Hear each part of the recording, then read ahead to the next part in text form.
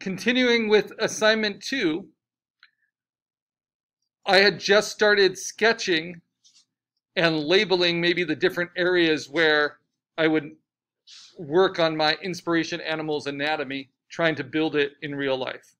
So why do we need to do this? Why do we need to sketch out an idea before we start looking for reference? We need to do that so that it looks dimensional, so the animal can actually be moved later. We will have the option of animating it, building kind of a skeletal structure that we can animate with puppet warp.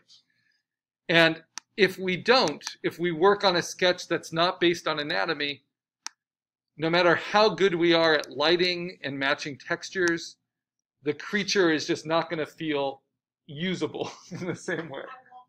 So, yeah, so this is a fun kind of design practice exercise of what we're doing, where you take kids' drawings and you try to make them as believable as you can using your digital skills. So you'll see this all over the internet. And it's just hilarious, right? I love the tail that has an extra tail. And we want this kind of creativity, but we also really want to believe where the rib cage can go and what the shape of the rib cage is and where the hips go. So that's why I like Pokemon as an inspiration. You can use Greek mythology as an inspiration. You can use, insects or any kind of crazy combination of imagery out there. But every concept creature that's ever been created is some variation of something that exists in the world, right? Is some combination or strange. We've seen too many kind of cockroach aliens in pop culture, but certain things become trendy. We've seen too many like lizard kind of aliens. And my son was asking, why don't they ever have just kind of furry creatures? And the truth is, because you'll learn by doing this, fur is tough, but it's especially tough to animate in CG. And we've gotten better and better at it. And now they're able to do King Kong very well. That's not a puppet, that's all CG. But it just takes a lot more work. So more and more becomes possible with the technology. But for this, you can just do anything you want. So even though I'm inspired by the silhouette and the anatomy of this Pokemon creature, I get to make it a reality with any kind of textures, colors that I want. But there are some pretty big limitations once you have your sketch. And the main limitation is the angle of the anatomy.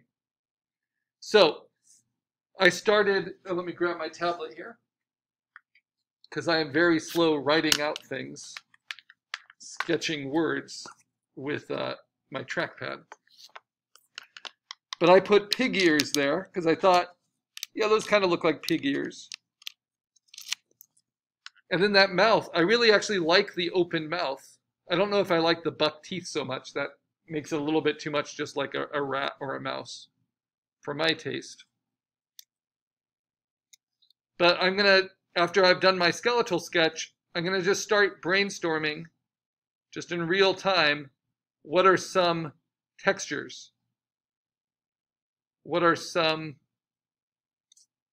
elements I can use?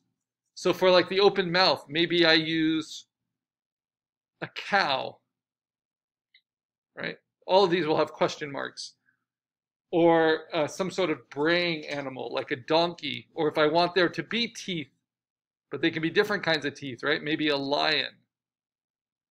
But I'm going to make the mouth kind of a focal point, like it is on this silhouette. That helps activate the anatomy.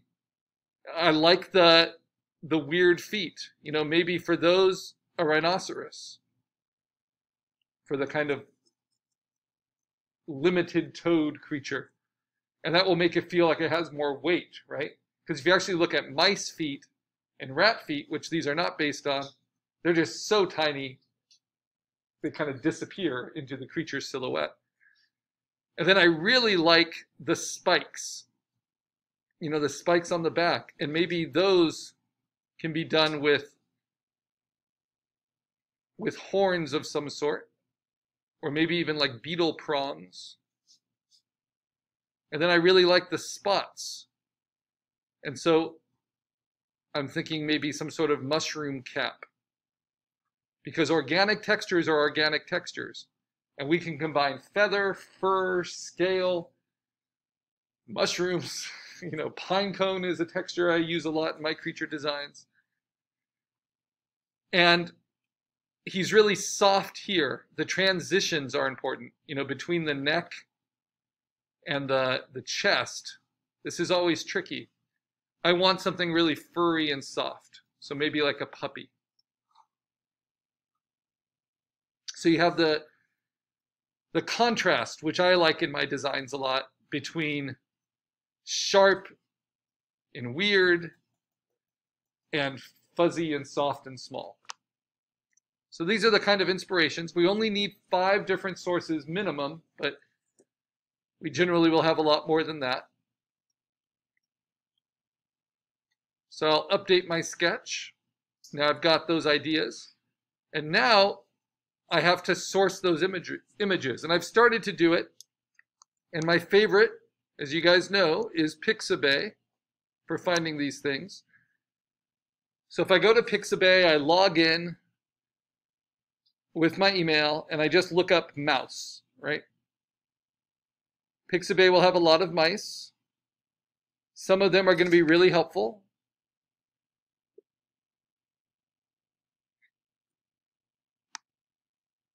I can open them in a new tab, and then when I look at the actual photo, I want to make sure everything is sharp and in focus. So notice how the tail is out of focus because this is a macro lens. So what's useful for this? Well, that head is useful, but is the head in the right position? If I use this head, would I be able to make the mouth a focal point? Not really. It's not tilted right. It is at a 3/4, but it's tilted down instead of up. So you can accept or reject when you see them in full, but realize you want everything to be sharp and in focused and at the right angle. You can always flip it horizontally, but I can't get the underside of this mouse's jaw from this reference. So it can be a pain, you know, searching. And that's why maybe mice aren't the best thing. Because there aren't that many photos of mice with their mouths open.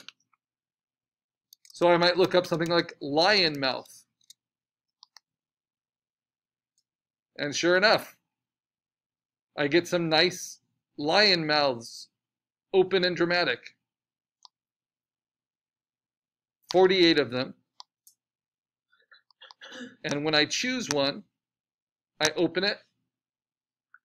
I make sure the element I want is in sharp focus.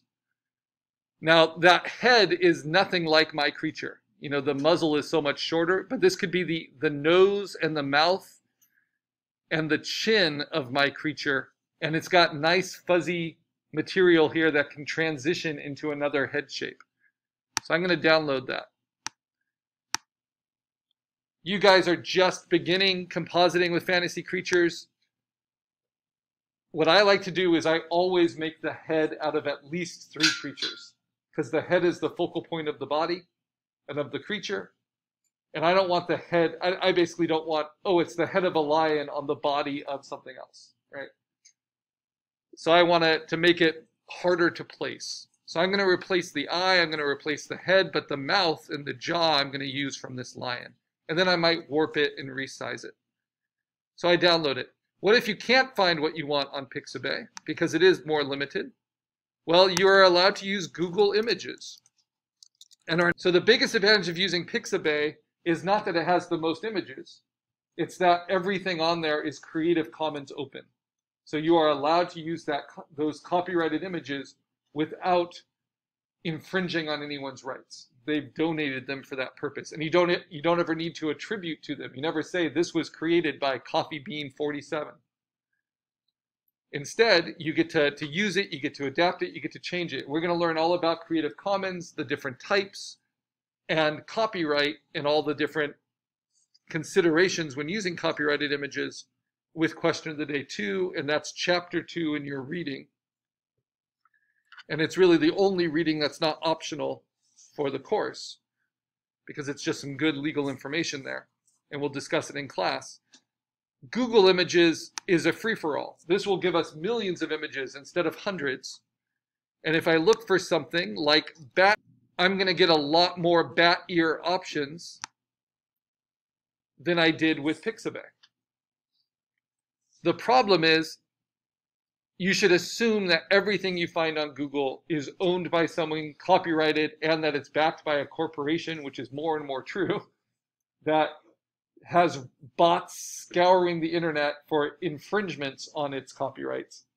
And you don't want to invite lawsuits, you don't want to invite problems. And the short answer is, as students making work for an assignment where you're learning, you are covered under fair use, and you don't need to worry about that. But as college students trying to make a professional level portfolio, you should start treating your work as professional work right away, which allows you to promote yourself with it, allows you to sell it. So you should forget that whole student educational fair use clause and just be a professional. So we'll learn how to do that. But that doesn't mean that Google Images are off limits. It just means you have to use them with the intention of transforming them so that they are no longer recognizable by internet bots or by the human eye, right? And it's good to really transform your references anyway. So if I find some bat ears, oh gosh, that's just dramatic and otherworldly. I like that. The problem is I need to make sure that it's big enough. So sadly, this image is only 430 by 360 pixels. So how can I make Google image search a little bit more useful? We've done this before. Not only do I do images, but I go to more, and I want to use the tools. So if I click on tools, I can limit it by size, and I want the size to be only large size images of bat ears. And I can even click on usage rights and say Creative Commons licenses. And that shouldn't be enough to protect you. You know, you have to, if you really want to worry about the license, you still have to do your due diligence. But this will limit Google significantly, even more than Pixabay in a lot of instances. Though Pixabay images should theoretically show up here. So I'm going to take off the Creative Commons license and only look at the large. And then I have to open them in a new tab, and I have to look at them up close. And sure enough, this is from a stock site. This is a corporation that makes money selling its images. These are the last people you want to steal from, but these are the first people as a professional you might buy the image from, right? So if you're working in marketing, if you're working in PR and graphic design, you need to create a quick newsletter all about bat ears. Instead of having to create your own bat creature, you could just buy this image for, you know, $150 for a one-time use kind of thing. But this is not great for what we're doing in class because I don't want to have that watermark over everything, even though it is over 1,000 pixels. And that's going to be true of all of these stock sites. So Google used to be a fantastic tool, but it's gotten more and more burdensome as corporations know that everyone looks for things on Google Images. At work, we were even gotten with the lawsuit because we were using the word onesie. Wow. Whoever owns that word. Yeah, trademarks are way more enforceable than copyrights. And He messaged us was like, you better take this off right now, or Gerber's gonna come after you. Yeah. Yeah. What's nice about corporations is mostly you just get cease and desist letters from their lawyers. Very, very seldom are they going to go over an individual, like, freelance creator for damages, right? But they're going to stop you in your tracks before you get very far. We sell military clothing, so yeah. They're like, yeah, that's not allowed in the 80s no more. So I found this nice one. It is 1,900 by 1,200. It's some nice wing reference too, but I'm interested in the ears. So I'm going to look at it, open the image in a new tab so I can see it at full resolution and make sure it's a good quality image. And I can see that the bat just ate a moth. Nice little detail there. But I'm going to steal that ear. I like that ear. And steal might be too harsh. I'm going to appropriate that year as inspiration for what it will become.